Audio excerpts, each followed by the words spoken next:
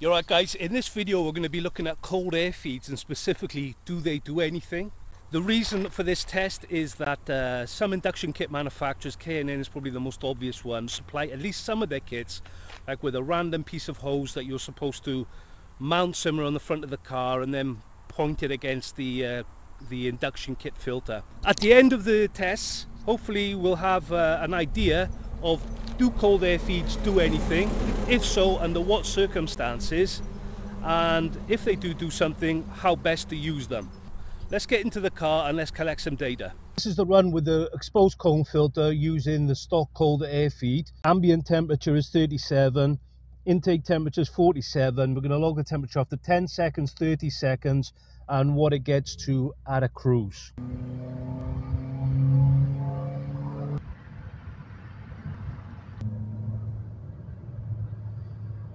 So that was a brief rundown of how I got the numbers. So just a quick recap, there was 4 tests, one with a stock airbox, stock air feed, the other one was stock airbox with no air feed, the third was the cone filter exposed in the engine bay with no cold air feed, and the 4th test was the exposed cone filter in the stock airbox location using the stock cold air feed.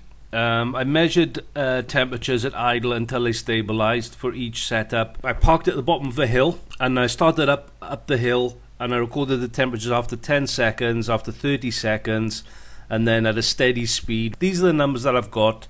You can pause it if you want to read the numbers. So generally the conclusions I came to were that temperatures are generally lower with a feed than without, and that can be said for the exposed cone filter or for the standard airbox. And the best use of a cold air feed is when it's feeding a sealed enclosure. And the big question is though, is a cold air feed worth the effort? Is it worth constructing it, routing the pipework, etc.? The conclusion I came to is that basically if the stock intake piping is there, if you've got the stock cold air feed, then I don't see any reason not to use it. I don't see any reason to take it out.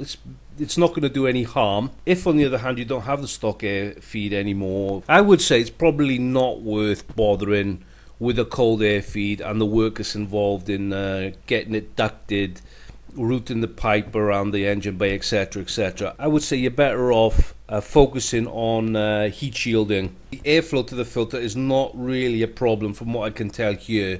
Obviously doing both is better. If you're going to choose one, the heat shields or the cold air feed, I would definitely lean towards the heat shields. So that's the video, guys. As always, if you've got experience of doing this, feel free to let me know what you found out, your experiences of using heat shields and cold air feeds. That's the video for now. Look after yourselves, subscribe to the channel, and I'll see you again in the next video.